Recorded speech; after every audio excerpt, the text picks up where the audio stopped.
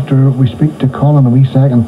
Colin, we've had a few calls here for the wee challenge. Don't believe Are you still working? I don't believe you, Martin. Are you still working in Jimmy's? Yes. Because he'll be cross if you don't do it. Oh, hold on a minute. Hold on.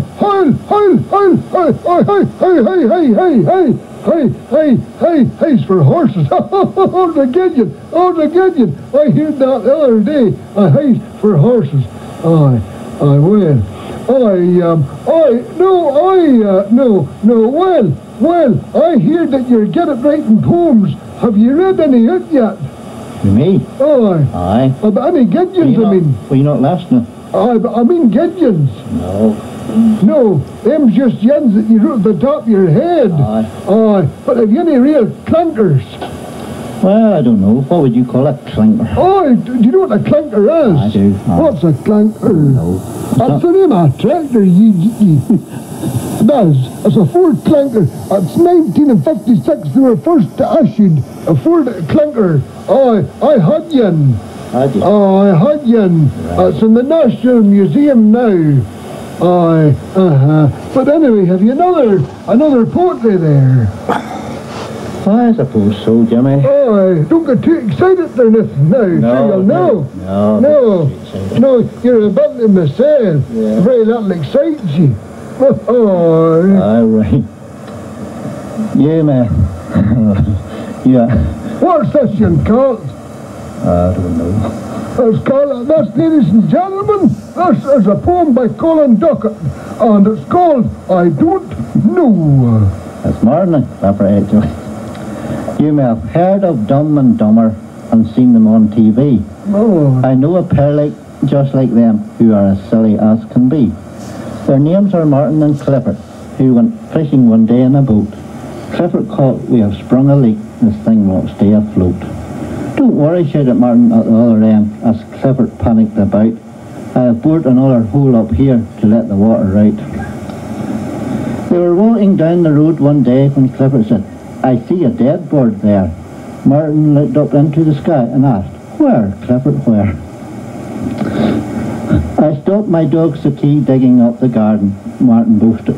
So Clifford asked him how. "I hid the spade away," said Martin. "She can't get near it now." Clifford snorted.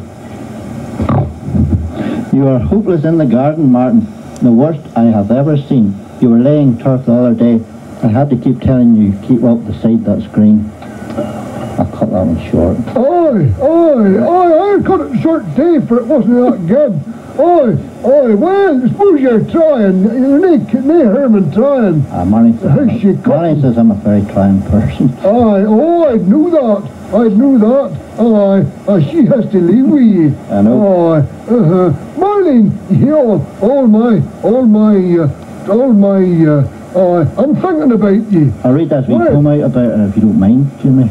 Sure, go ahead. Don't worry about me. Marlene was standing by a full-length mirror in her underwear. I was propped up in bed. This is going to be X-rated. No, that's not X-rated.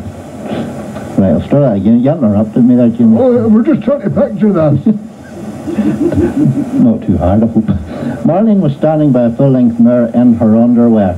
I was propped up in bed writing a poem as she stared at her reflection there. "Oh, look at me," she moaned aloud. "I'm going grey and fat. My bust is saggy. I'm getting wrinkles, and I hate the way my backside sticks out like that. I've a double chin going on 3. I just feel and look ugly and old." I stopped my writing for I could not concentrate as I listened to her rant and scold. "Marlene, my darling, it's not so bad," I said before I thought of another first to write. "Many things are wrong, but at least you know there's nothing wrong with your eyesight." Ladies and gentlemen, can I just interrupt this to bring you a part of a little broadcast? That was Colin Dockett there, and just to tell you, Marlene, that he loves you very much, and he didn't write that at all. It was Jimmy, because when he goes home tonight, I would say he's out the door as quick as he came in it. Now, Bonnie and Clyde would like something played for them, so they would. Here we are.